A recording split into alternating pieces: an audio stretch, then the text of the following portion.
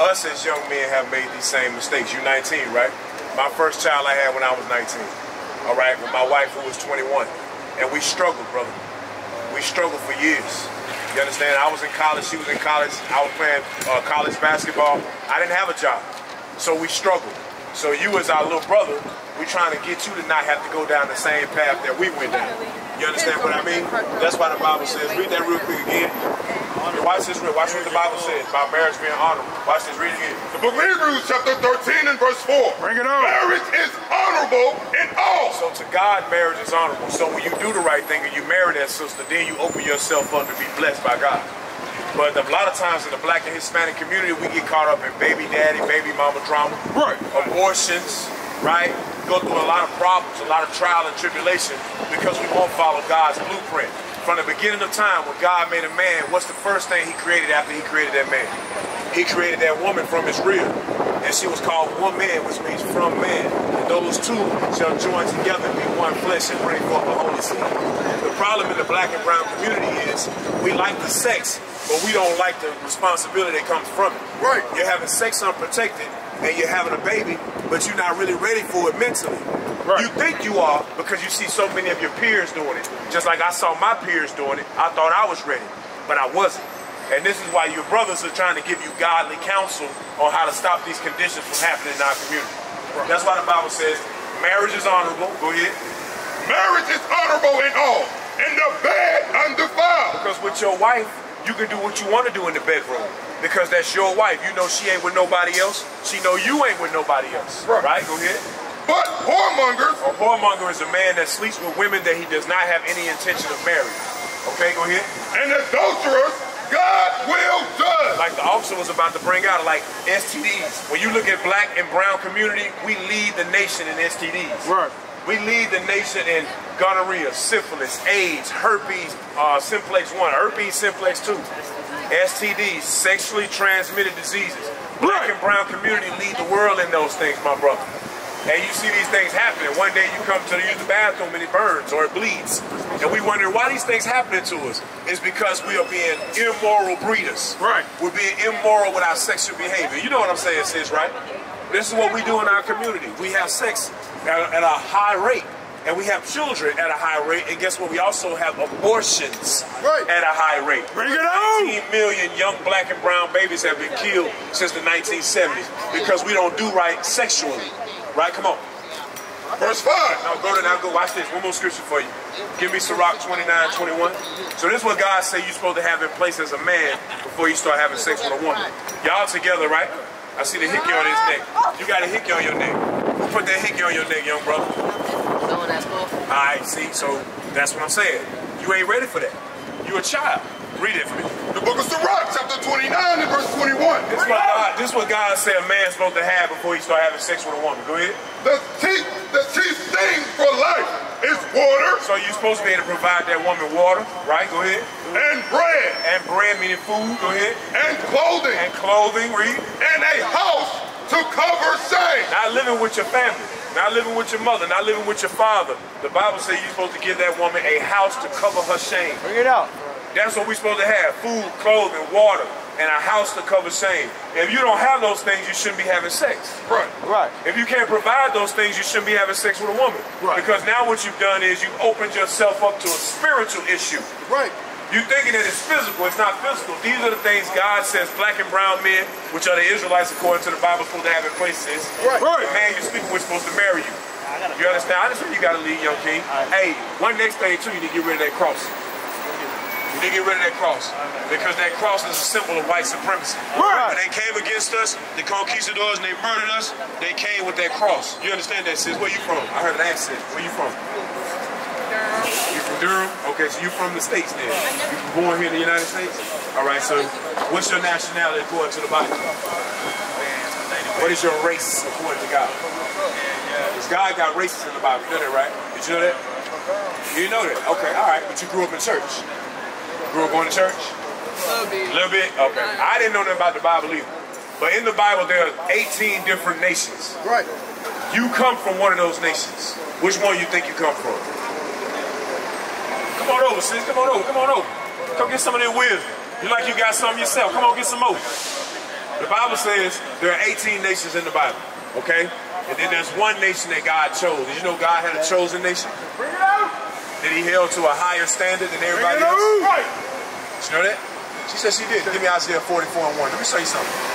So God has a chosen people, and those chosen people are held to a higher standard than the rest of the world. Watch this. Read. The book of Isaiah, chapter 44 and verse 1. Bring it out. Yet now, hear, O Jacob, my servant, and Israel, whom I have chosen. So God chose the nation of Israel. Israel was a man named Jacob. He wrestled an angel, and God changed his name from Jacob to Israel. Israel had 12 sons. Out of his 12 sons came millions upon millions upon millions of people. Today we call them so-called blacks, Hispanics, and Native American Indians. So if you're an African American so-called, you descend from the nation of Israel. Right. If you're a West Indian, like a Jamaican or a Trinidadian, right, then you descend from the nation of Israel. Right. If you're a Hispanic so-called, you descend from the nation of Israel. That's you and me. Now watch this. Let me ask you a question. Have you ever heard that in your churches? Because remember, we weren't always living in America. We was somewhere else in the world, and we had a name, right? We had a name. So what was our name before we came to America, and they changed it? See how we don't think that back that far? We don't even consider it because we live in here, going through stuff here. But God has a name for you, sis. Your name is the nation of Israel. Right. You guys chosen people. Bring it out. When you read Israel, it means a prince that has power with God. We got power with God, but we don't know it. Now guess what we do? Kill each other, murder each other, rape each other, have babies with men we have no intention of being with, vice versa, men lay with women, have them put a baby in and then leave them, right or wrong. This is what's going on in our community. You know why? Because we confused. You got that for me real quick, Deuteronomy 28:15. I'm going to show you something real quick before you leave, my sister. What was your name? Vernica. All right, watch this, Vernica. Read that.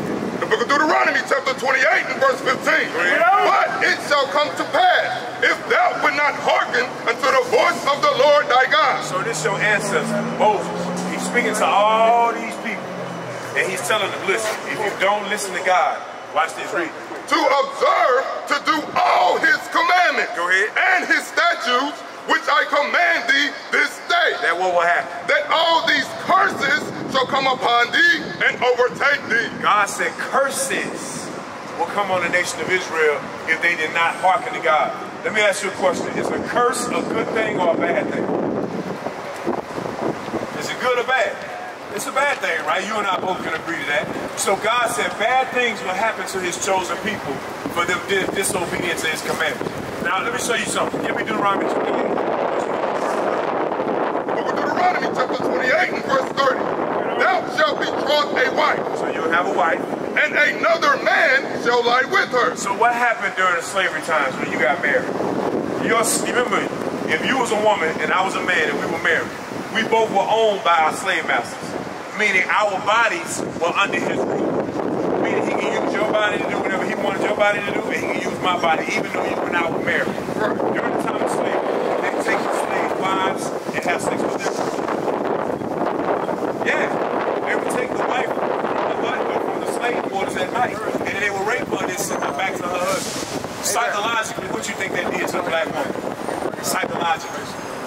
Would she respect her husband after that? Would she think that he could protect her after that? Right. So who would she submit to? Would she submit to her husband or would she submit to the slave master? Why? Because he had rulership. He could do that to your wife. God told us that what happened to the children of Israel for disobedience. Right. Watch this. Go ahead. Thou shalt build an house, and thou shalt not dwell therein. Who built the big house on the plantations of North Carolina, South Carolina, Mississippi, Alabama, Georgia, Tennessee? Who built the slave master's houses? Bring it up. Bring it up. It was the slaves. Right. But did the slaves live in those houses? Absolutely not. No. You was outside in the slave quarter, which back then was the same equivalent of the ghetto. Right. It was the same equivalent of the ghetto. We was out there cooking, playing cards, drinking, raping each other, murdering each other, sleeping with each other, eating chitlins. We were doing all that in the slave quarters. Right. But the slave master had a double, two-story, three-story house that we built, but we couldn't live in. Right. Who built the White House? Slaves. Right. Who built the Lincoln Memorial? Slaves. Right. Who built Raleigh, North Carolina? Slaves. Right. Who built Durham, North Carolina? Durham, North Carolina had something in the 1920s that was equivalent to Black Wall Street. It was burned down just like Black Wall Street. So they would tell us if we had something by your bootstraps, we doing it, and they dropped dynamite on us. Right. showing that they never had any intention of us being free at all. Right. So now the Bible says that what happened to God's chosen people for disobedience. When you think of yourself as being less than, you should never do that. That's because they taught you that. These are the things they taught us and put in our minds subconsciously. Now when we ask a young child who this man is right here, they say, oh, that's my Savior. We ask a young child, well, who that is? They say the devil. Yes, sir. Okay, then somebody just gave you that then. They did that psychological. I feel you, but the cookies is the gift. And that's what they do. They give you a gift and then they supplant subliminal imagery in your mind. Right. Understand that? Now watch this before you leave, my brother. Watch this before you leave. So now we're talking about the children of Israel, these God's chosen people. Curses came on the children of Israel for breaking God's commandments. Watch verse 16. Verse 16. Watch this. Cursed shalt thou be in the city, and cursed shalt thou be in the field. So when you look up the word ghetto, it comes from an old German word, right?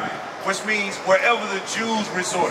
Right. So when you look at ghetto, ghetto is where the Jews are. Now what Jewish man have you seen in the ghettos of America? Not damn one. Matter of fact, he owned an apartment complex that the real Jews is living in. Right. So when you look at the Bible, it said we will be cursed in the city. When you want to go to the worst neighborhoods, when you want to go where they selling dope, when you want to go where the prostitution is, when you want to go where the murder is, the gang life. Like for instance, in Chicago, they pay people to help them tour O-Block. They pay gang members to walk them around O-Block and protect them. What other neighborhood or what other race of people go through that? The white man rolled through our neighborhood and he rolled his windows up and he looked at us like we animals in the zoo. Look at how they sell dope to each other. Look how they raping their women. Look how they over there. Look at them two rival gang members murdering each other over there for blue and red. Over a color.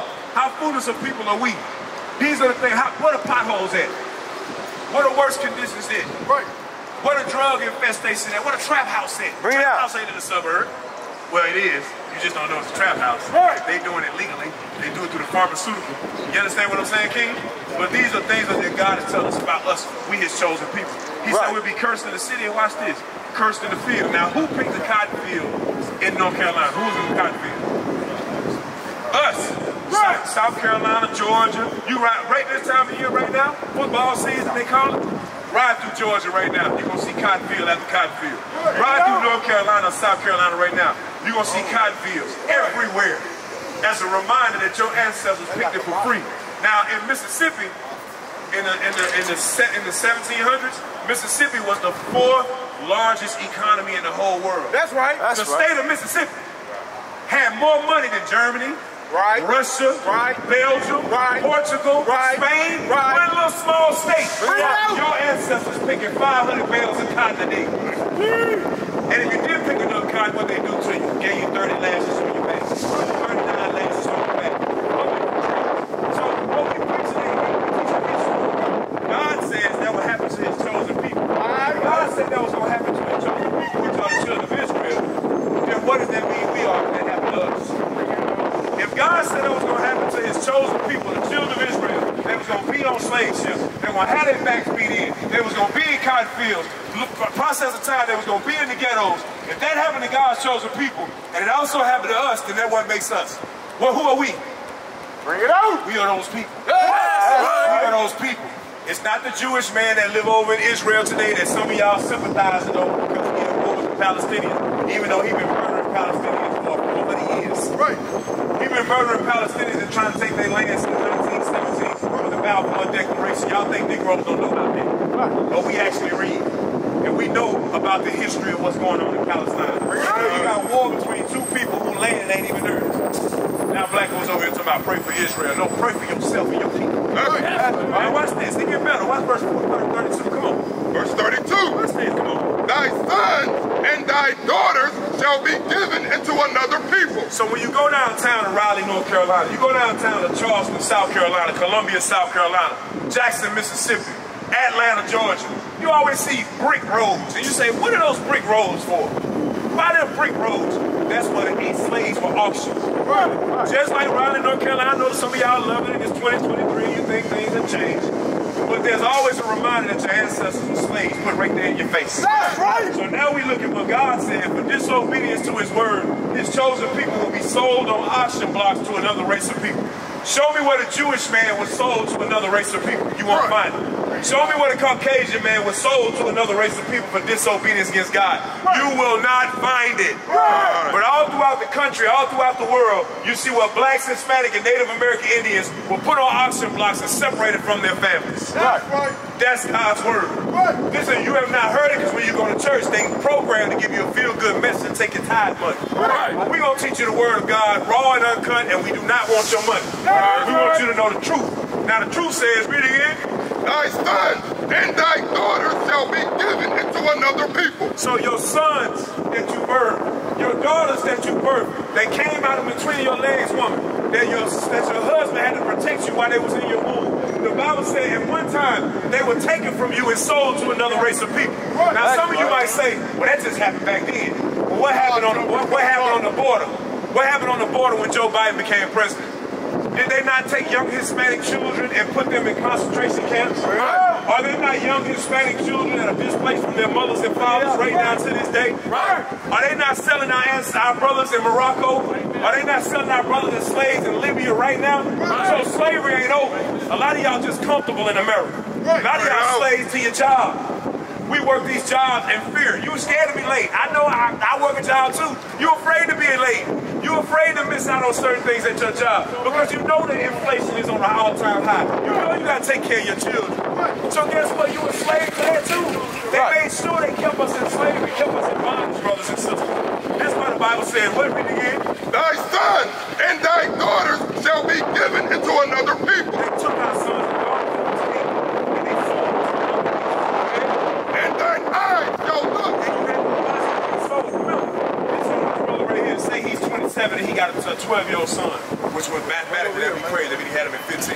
Let's move it back. Let's say you're 39 and you had a 12-year-old son, all right? So you had a son and they would stand your son up next to you and they would say things like, this is the young boy, 12 years old.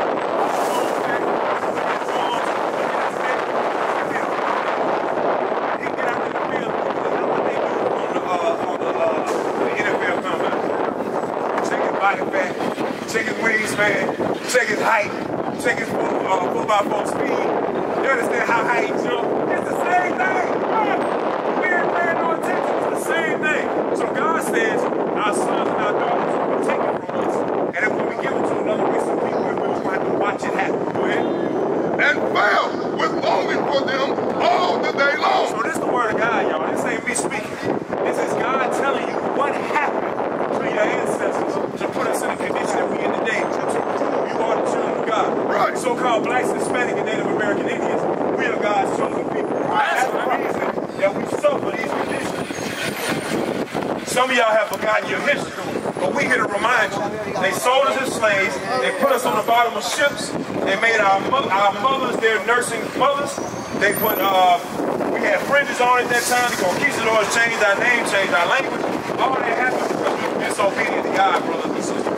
We have a connection with God.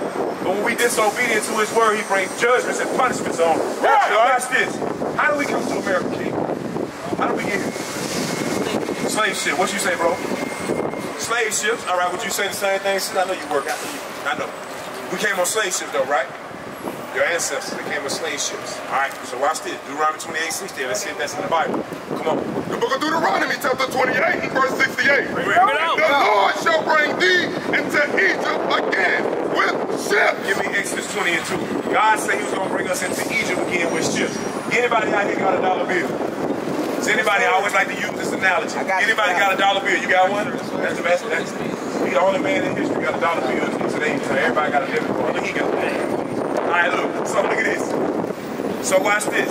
On the back of the dollar bill, you see this right here? Check this out, brother. On the back of the dollar bill, there's a pyramid. You see that, King?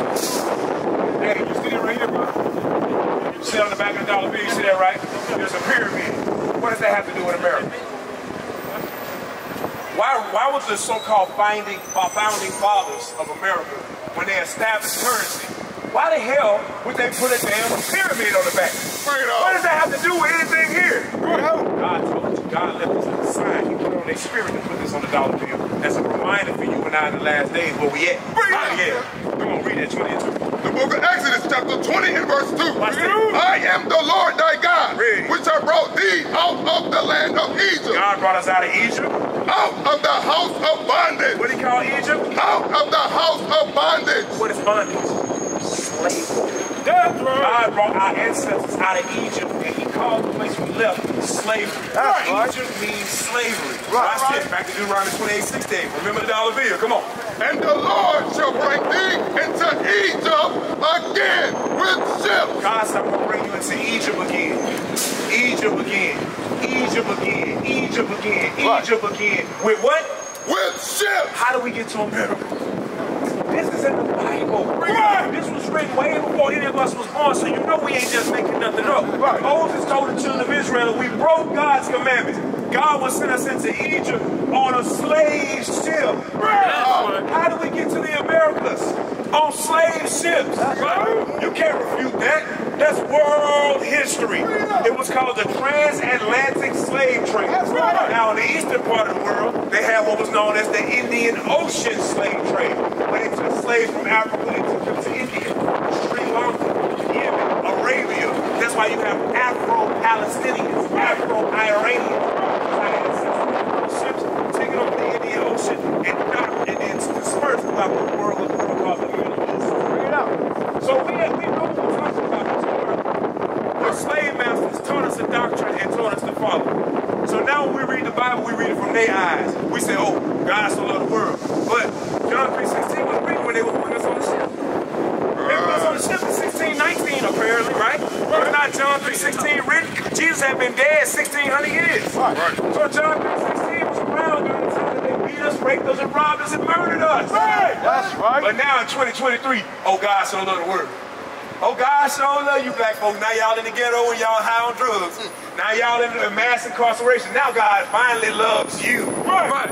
But the whole time God loves you. That's why he put us in slavery. Right. We broke his commandments. We his children. We've been disobedient. Right. Read it again, verse 20, verse 68. Come on.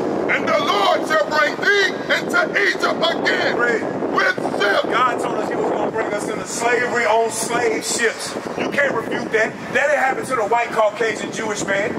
Show me where the Jewish man went on a slave ship. Bring it on. He ain't never been on no slave ship. He ain't never been at the bottom of no ship with feces stacking up to the sky. He ain't never been on the bottom of a ship with a woman with her menstrual cycle on and she can't get no tampon, she can't get no type of cover, she can't get no type of breathe. Right. We ain't playing. When a black woman was on the bottom of the slave ship pregnant, it took a year and a half to get from that side of the world to this side of the world. So if she was pregnant, more than likely she gonna have that child on the bottom of that ship. Now what happens when she had the birthing pains? She was locked down in chains. What happened when she wanted to have a baby? Was there any epidural? Did anybody cut the umbilical cord? Everybody's a slave. Everybody is chained. She just had the baby and the baby flopped out on whomever was under it. And if the baby died or she died during birth, the slave master would come down there, snatch her body and throw it overboard. This is why the sharks have always been known to swim north and south. Why did the sharks start swimming east and west? To follow the slave ships. Your ancestors were shark food for 400 years. 400 years. Then you gonna come and say, oh, you guys are a hate group. You're a cult because you're telling the truth. No, wake up and repent and keep the commandments of God. You the Israelites according to the Bible. The Bible said we broke God's commandments. He put us on slave ships. Come on. By the way, whereof I spake unto thee. Just like Moses said it was going to happen, it happened. Just like he said. Go ahead. Thou shalt see it no more again. And we have not seen those ancient Egyptians that drowned in the Red Sea again. Go ahead. And there ye shall be sold. What happened when we got off the slave ship, family? What did they do immediately when you got off the ship? What did they do? They marched you downtown to these brick roads in Raleigh, North Carolina, Durham, North Carolina, Chapel Hill, North Carolina, and they sold you as a slave. And God said, what? Read it again. And there ye shall be sold unto your enemies. No, your friends. Your enemies. So who sold us? I want to see who gonna stand up and hear the word of God. Who gonna repeat what God's word said? The Bible said you shall be what? And ye shall be sold unto your enemies. God said we were going to be sold unto our enemies. Go ahead, you can take your pictures. Take your pictures. We want you to see us. Israel united in Christ. Put it All your social media platforms. That's right. Let them know we out here to teach God's word. Thus saith the Lord. We got cameras out here too. You can record. It's all good. We want the publicity. We want our people to see the truth. Bring it out. You understand? Go ahead. Read it again. And ye shall be sold unto your enemies. God said since we were disobedient, we were sold unto our enemies. You see when you call Satan out, you see what happened, don't you? Go ahead. For bondmen. For slave man, we were sold in downtown Raleigh. Read. And bond women. And we were sold in slave women. Now we got black folks mad at each other. Black women and black men always talking about how each other ain't ish. Right. Every social media platform is black men talking about how black women ain't no good, and black women talking about how black men ain't no good. But we was all on the same slave ship. Right. Now in America, they done turned us against each other. Right. Oh, that hoe ain't nothing. She nasty, little nasty beat. Oh, that nigga ain't ish. Now we destroy each other, y'all. God said no. Y'all the same people, y'all came on a slave ship together. We leaving with our black woman. You understand that, right? That's right. We not leaving y'all here, y'all going with us. That's right. When God take us up out of here, we taking the black woman with us. Right. That's person. When y'all get up out of here, y'all taking us with us. All this drama, fighting against each other, all that stuff, they gotta stop. That's right. We the same people. We the same race. And God told us to stand up for each other. Right. What is a nation? Nation is family. Nation is community. Nation is men leading by example. Nation is women's support. Nation is children with role models.